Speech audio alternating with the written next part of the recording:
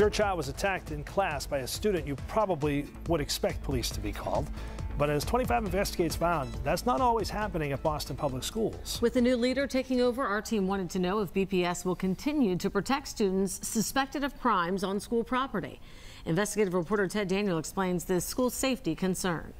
A BPS spokesperson tells me the district is following federal law when it blocks student information from law enforcement. But BPS admits it interprets the law differently than other communities, including neighboring school districts. 25 Investigates found police investigations hindered due to a lack of cooperation, and in some cases, emergency services never even get called.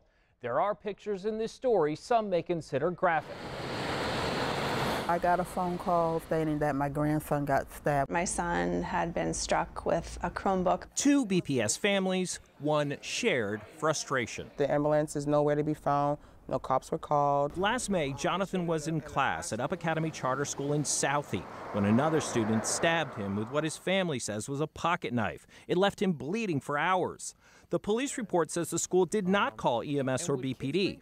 Jonathan's grandma drove him to Boston Medical Center for stitches outside and deep inside his leg, according to hospital records. And it was so deep, it was like almost to his bone. If this happened on your street at your house, would you have called the police and an ambulance? Right away.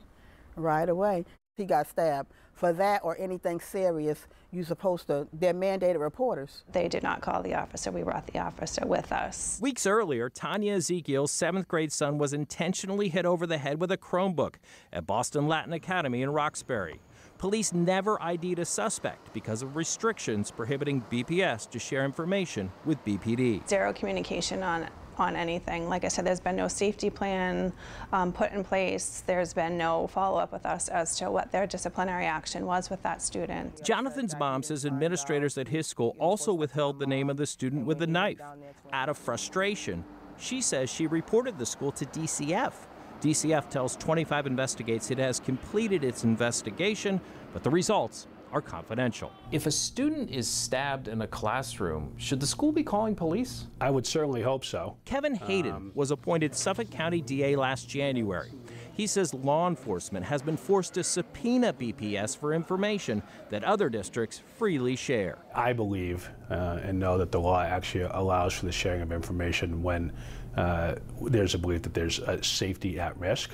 We don't want over-policing in our schools. We don't want that school to prison pipeline. But at the same time, I think we all have to be interested in the proper balance. This is BPS headquarters in Roxbury. New Superintendent Mary Skipper is expected to start in just a couple of weeks. We requested an on-camera interview with her, but that request was denied. We later encountered Mary Skipper while shooting video for this story and made the request again. We'll check in with the director. We're still waiting for that interview to happen.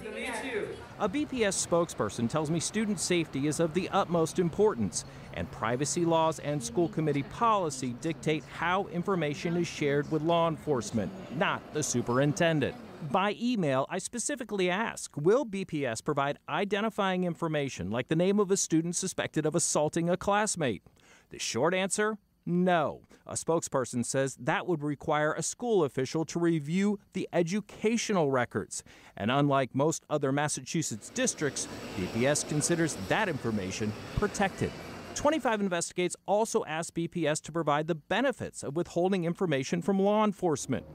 A spokesperson directed us back to state and federal privacy laws. I don't want nobody's kid to be wrapped up in the system, but at the same breath, like, that's my son. I don't care about none of that. These families tell me the hardline stance has created hard feelings and lingering concerns at the start of a new school year. I'm extremely nervous to send him back to that school. He wants to try. Working in a school, I know that I shouldn't feel that way. A BPS spokesperson says student safety is of the utmost importance, and district leaders have been meeting weekly with BPD to prepare for this school year. I asked what it would take for the district to change its information sharing policy. I'm told that would require a school committee vote. For 25 Investigates, I'm Ted Daniel.